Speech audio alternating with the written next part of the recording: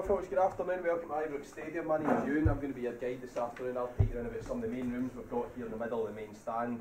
Just a couple of bits of housekeeping to start the tour off. Any mobile phones, and ask you to put them on to silent. We're going around about the tour route today. Please stay close as we move area to area. It's very easy to get lost, particularly along the back corridors here at the stadium. So I'll try and give you enough time to see the things in the rooms, but as we go to move on, please come with me as we move to the next area.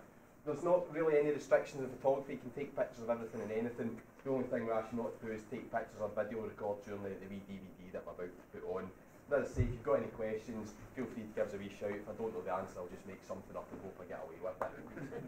So next stop, folks, is going to be the visiting team changing room. So if you want to come this way, we're going to make our way around the visiting team changing room. As you can see, the facilities aren't particularly bad when you come and play against Rangers here at Ibrox. I can assure you we've been in much worse over the last couple of years of our travels around Scotland. Here at Ibrox, we've got a UEFA 5-star or elite stadium rating. It means that the top bracket of matches can be played here. Things like European finals can be played here at Ibrox. To get that rate, you've got to meet a lot of criteria, and one of them or two of them are to do with the dressing rooms. Your dressing rooms have to be a minimum size. They don't need to be the same size. You'll see that a bit later on when we go into the Rangers dressing room. It's a bit bigger in there. They do need to meet the minimum. The room, as you can see, is just big enough. It's not much bigger than the minimum specifications, but as I say, it does meet the minimum specs. So this is the bit where the players get changed. We've got the shower room just through there, and then there's a room for the head coach staff and also the medical staff just next door. So there's quite a small area for that. Rangers get much more facilities over the home side end.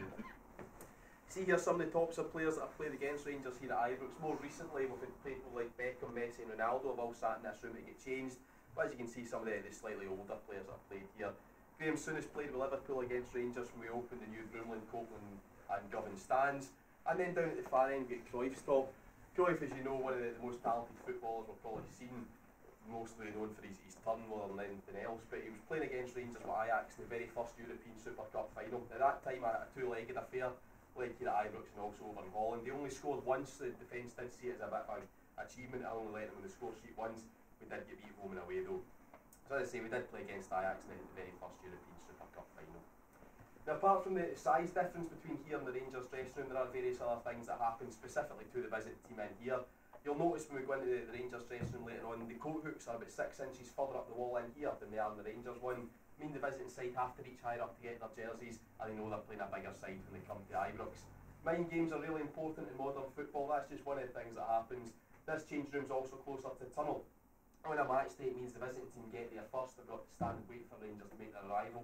If it's the first time you played here, pardon me, it's very intimidating standing down that tunnel area with the noise, the support coming right up the tunnel towards you. So if you want to grab some pictures here in the away dressing room, you're more than welcome to do so. You can re-look into the shower room if you want. In a minute or two, we're going to start to make our way up the stairs and towards the blue room. How's it work? I don't know, it's better.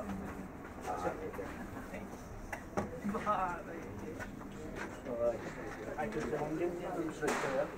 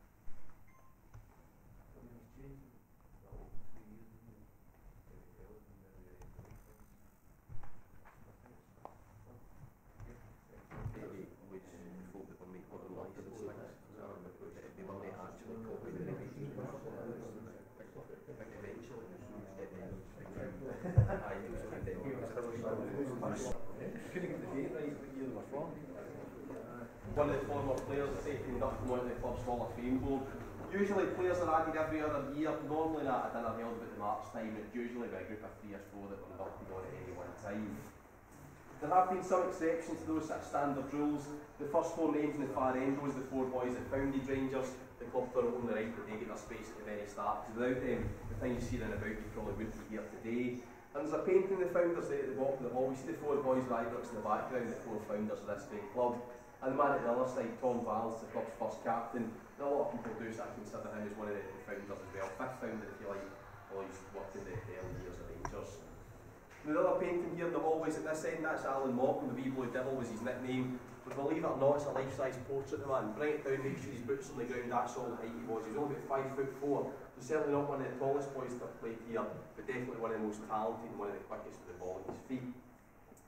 Now, the first return of the stairs, you probably noticed him your way up to the Busterville's roof, as I said a wee bit earlier on, arguably the club's greatest manager. We like to think he's sitting there watching over the front door of the stadium, making sure players were properly dressed. In his day, he started off the player dress code, and that's something that carries on to this day. He said all those years ago that players had to be properly dressed, wearing a shirt and tie, a blazer, a bowler hat, to be cleanly shaven with short hair.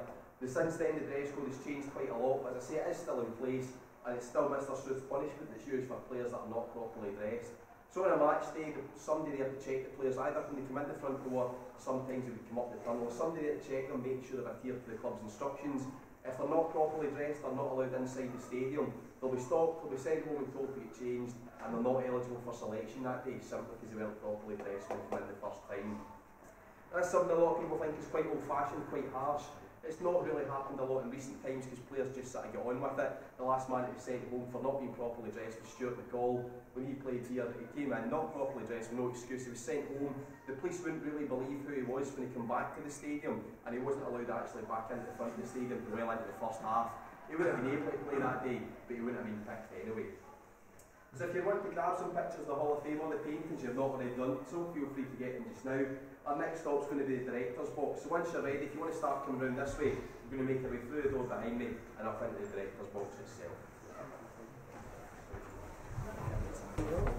So they set them away, so they take it sent away, you get paid a great toilet. No, the view isn't top class, you said you know.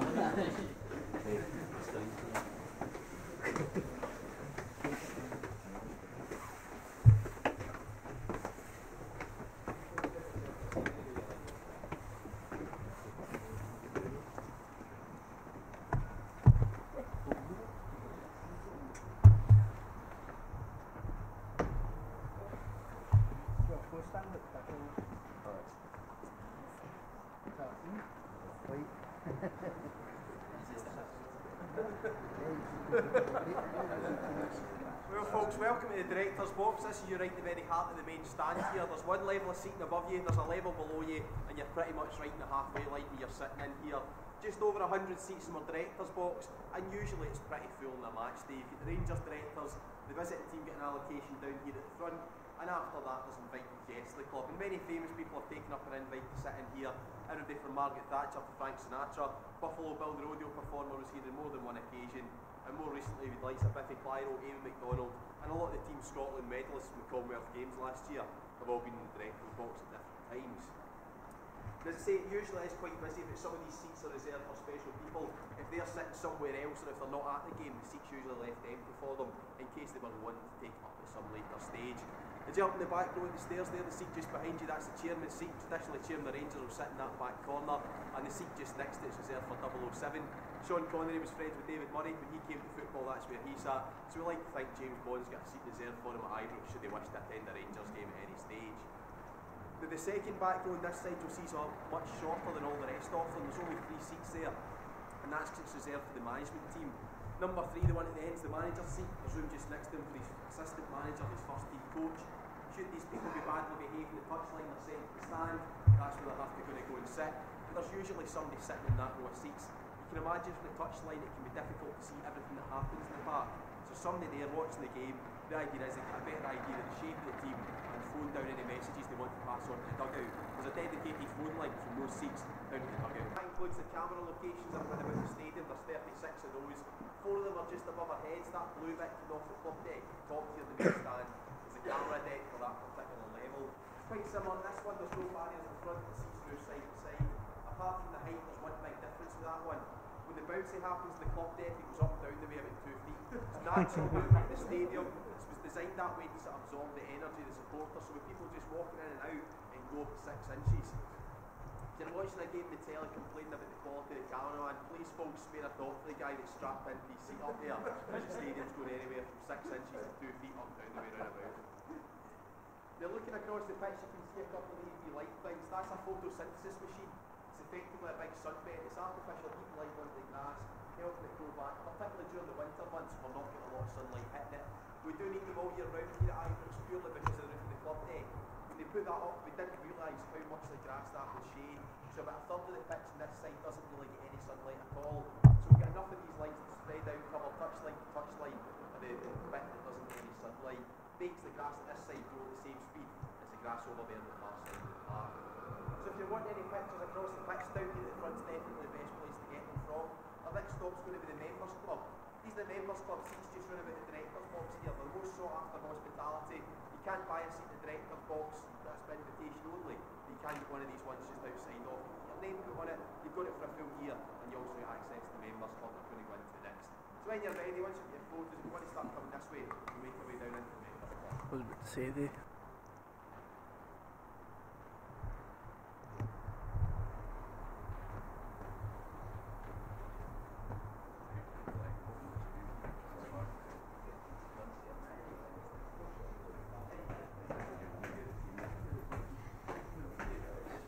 Steady the shot and then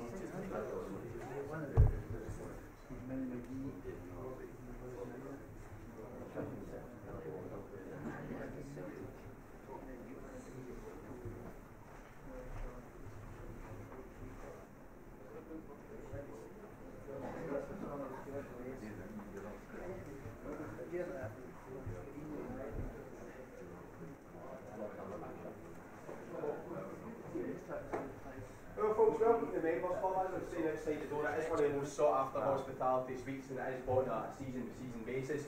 Before we go any further, do we have any members with us today? No? That means we can talk about them a wee bit more, that's fine. So in the Members Club, you can come in here about an hour or so before the game takes place, during the match itself at any point, and for at least 2 hours after the game as well. So you get quite a decent length of time. If you find it particularly cold and wet in the match day, you will see most of the members in here.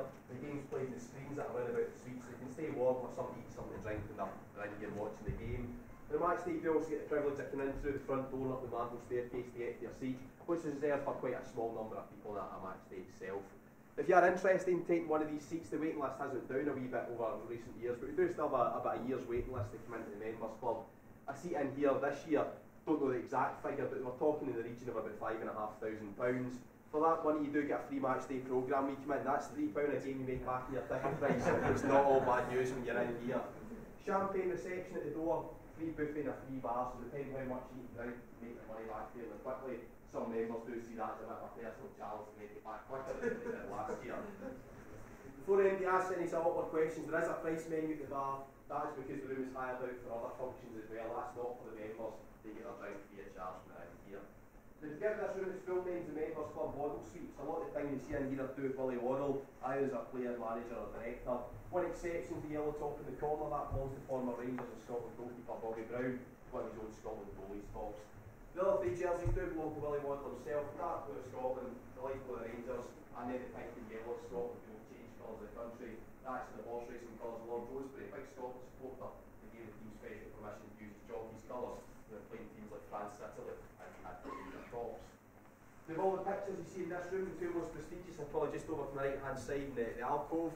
Nearest the bar itself is Willie Waddle, one of the world's great footballers, Pelé. Unfortunately, it wasn't signing talks, it was just a meeting he had with the player in Brazil and over in Europe playing some friendly games. And just next to that is Willie Waddle being presented to the Queen and Prince Philip.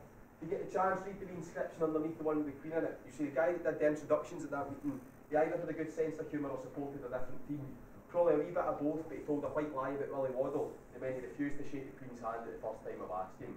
So if you want to look around about the room, folks, you can grab some pics of the bits and pieces. In a minute or two, we're going to take you round to the trophy room. He distinguished between the different players and the different sides. Some bright spark then came up with the idea of wearing different coloured tops with numbers on the back of them, and the caps became sentimental value only. So they're mostly Scottish ones out here. We do have some English and some Northern Irish ones. And there are a few pretty rare Rangers caps that were given out for a short time to players that achieved something particularly special when they were playing with Rangers. So you will see a couple of the Rangers caps that you won't really see anywhere else. International caps you might see in various other venues, but I'd say the Rangers caps are pretty unique to Ibrox. So if you want to come this way, we'll make our way round to the trophy room.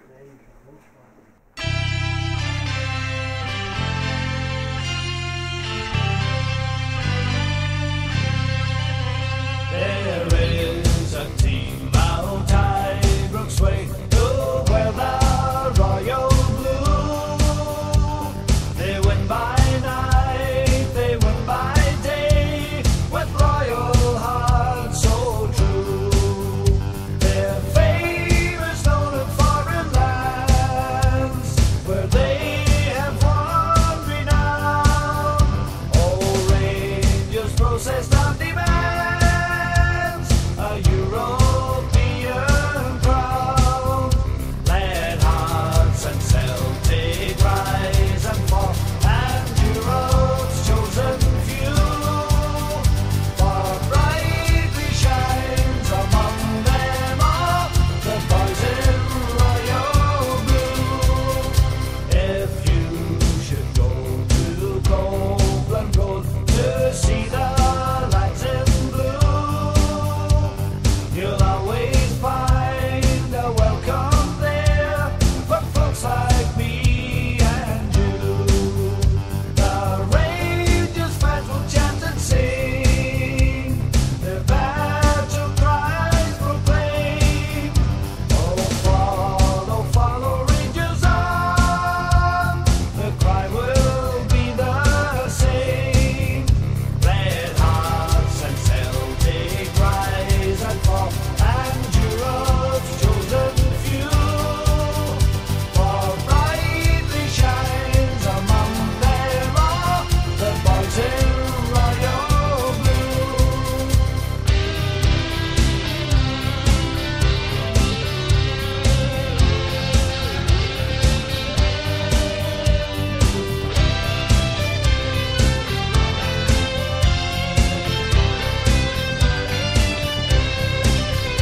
Red hearts and Celtic rise and fall, and Europe's chosen few.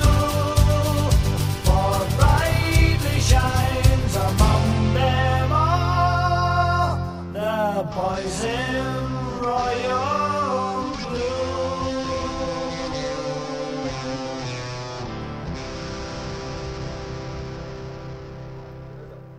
I'll give you a bit of a run through some of the bits and pieces we've got. Obviously we can't talk through everything we've got in the trophy room, but we'll give you a sort of run through of the oversight of different bits and pieces. Starting down at this bottom wall, just because it's one of my personal favourites. It's particularly special when you realise each one of those sort of Scotland flags represents 1 year when Rangers were the top side in Scottish football. The big picture in the middle there, that's Mr. Struth. He was responsible for a great number of those titles. And just at the bottom right hand corner of his picture frame, the flag there's a wee bit different from all the rest of them. That's got gold on it instead of white, and it was presented to Rangers for winning the league for the 50th time. At that time, a world first, there's only one other team to reach that milestone, and that's Linfield over Northern Ireland. They're catching up on us a wee bit. They've got 51 league titles or 51 Irish leagues. So they are catching, as I say, but we've still got the world record of 54 domestic titles. Now the floor underneath Mr. Struth's quite an unusual thing to see kept in a trophy room. That bike was given to us by San Etienne. We played against them in 1975. It just so happened at that time their owner also owned the Town's Bike Factory, and that was the gift that he chose to give us when we played against them. You maybe know it's tradition for the two teams to swap gifts when they play in European football, or sort of one-off cup competitions, things like that. Most teams will give you maybe a vase or a bit of silverware, other teams will give you slightly more unique gifts.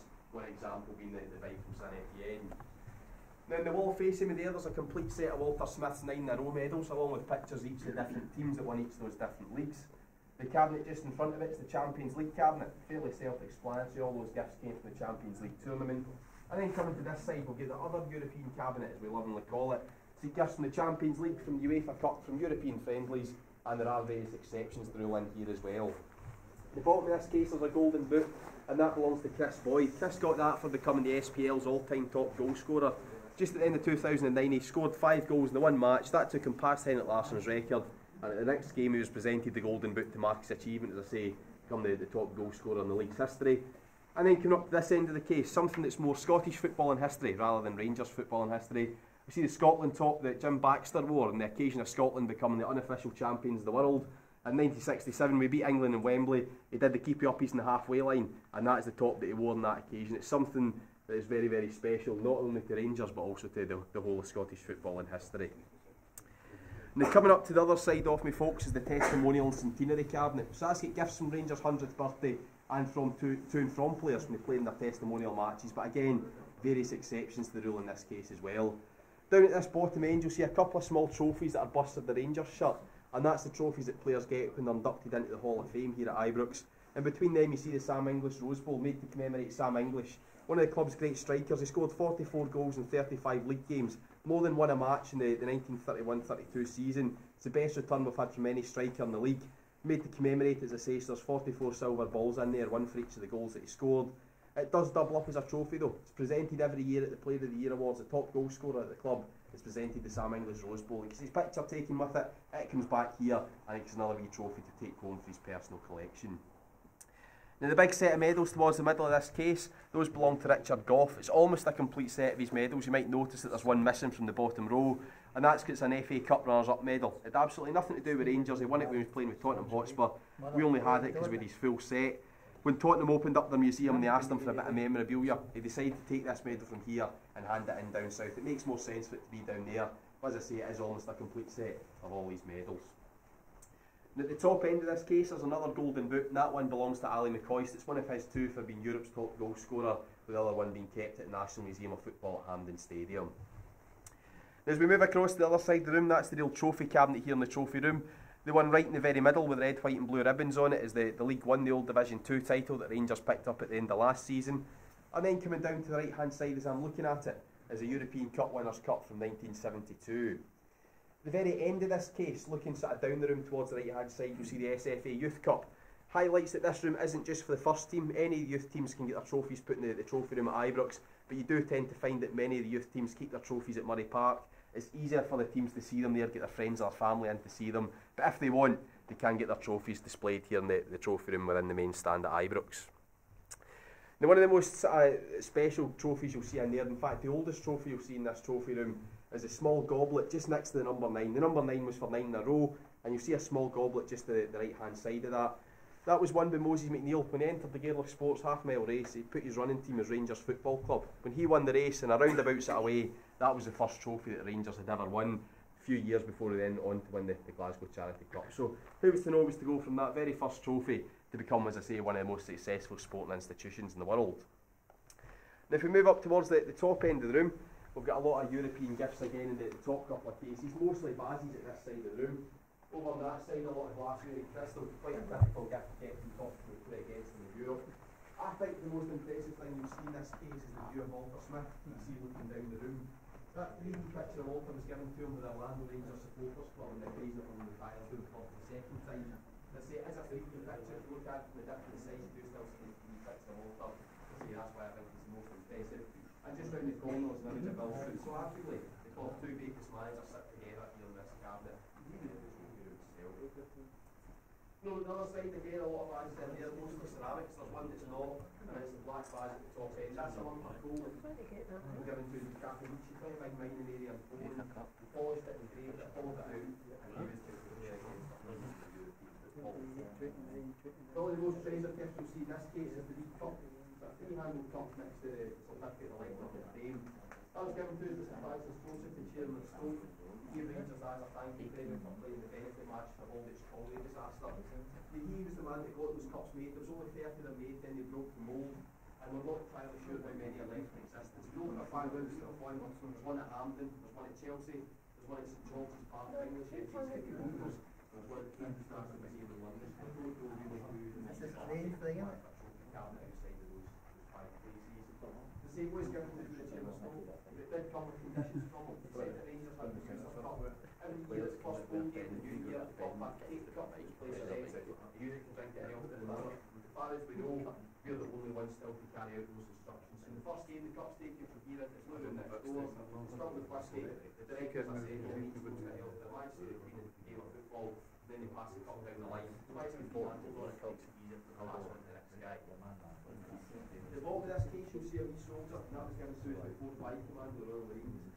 Then just about 11 years ago, there was 40 soldiers from 4-5 in the pitch here at Ibrox at half time. They just come back from Afghanistan. They'd been at Money Park the day before, and they were invited here to give the supporters a chance to welcome them home and thank them for what they've been doing overseas. They were the first group in recent years to be here, but since then, it's been various members of the Army, Navy, and Air Force have been at various different matches, and most recently the Armed Forces Day celebrations, and also the Remembrance Day. Various members serving and ex-servicemen from the Ibrox regular days. We do maintain close ties with the Army, Navy, and the Air Force.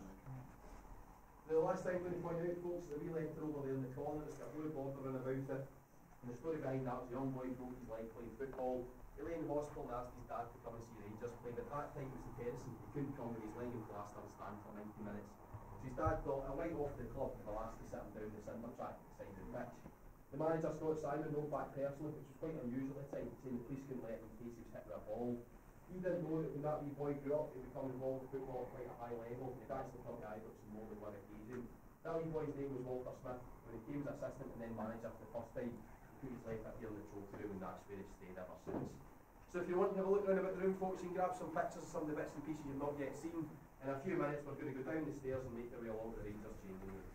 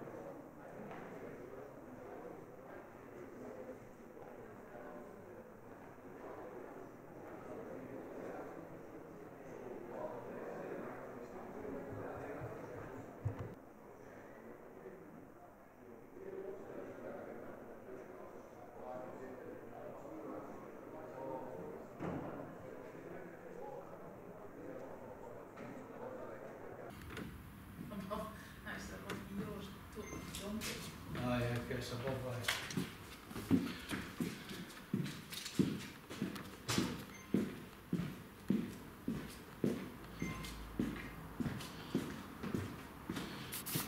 That's right.